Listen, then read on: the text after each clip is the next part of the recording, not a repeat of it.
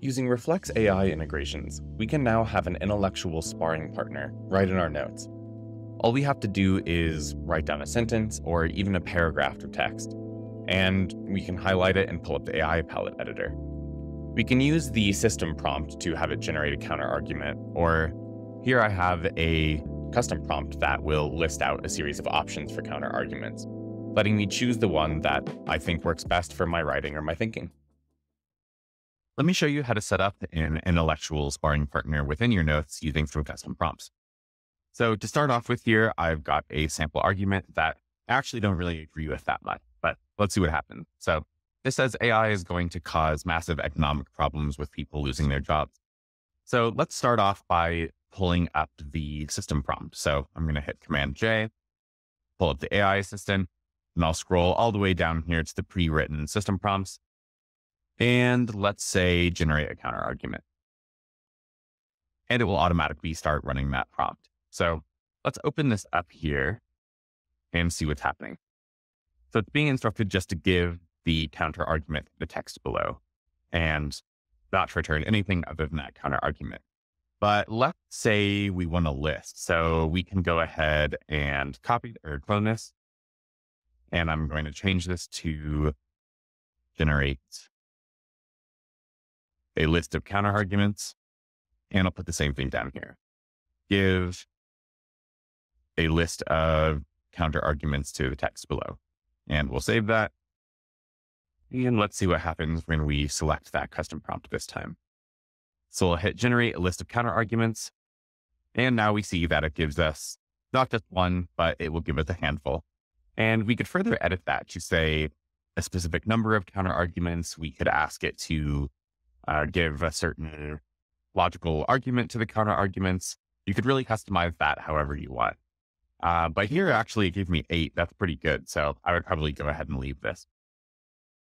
All right, let's go down to a sample paragraph. So this one is an AI generated paragraph based on the previous statement. Now, for the sake of this exercise, I asked the AI to specifically not give any counter arguments. So this is a very one-sided paragraph about how AI could result in job loss. So here, let's take the same prompt and again, we'll do some editing with it. So actually, I'll go down and I'll edit the original one again. So I'm going to open this and go ahead and start by cloning it. And here I'm going to ask it to do something a little bit different, because if I'm writing an article or something, I might want to find the logical holes that I haven't addressed. So maybe I can say, please find the logical holes in the text below. I'll rename this. I'll click save. And now we can go back and give it a try.